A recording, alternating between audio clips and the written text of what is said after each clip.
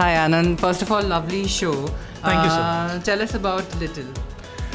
So the Little collection is, we've named it Little because it's been inspired by little calenture flowers from Madagascar that we get to see in India also. We call it Mohini in India.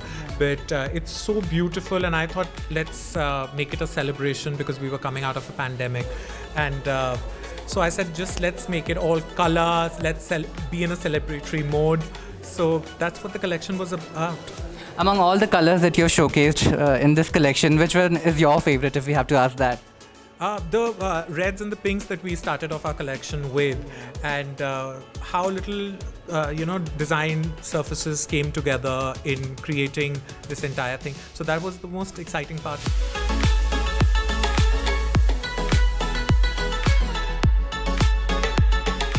So tell us about the all-new Kazo collection this time. What new have you guys come up with? So today the collection that we showcased, it abides by the motto, life is for living, fashion should be fun, and every day is a party.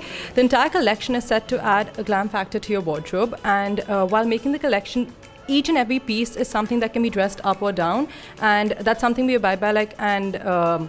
You may have also seen we have also licensed with we have a license of Disney, and that's something that is also set apart from the rest of the Disney licensing by being something that adds a glam factor to your wardrobe. Yeah. So we saw a lot of sequins on the ramp, like for the collection. So tell us personally, do you like sequins, and how much do you personally wear sequins as for party and stuff?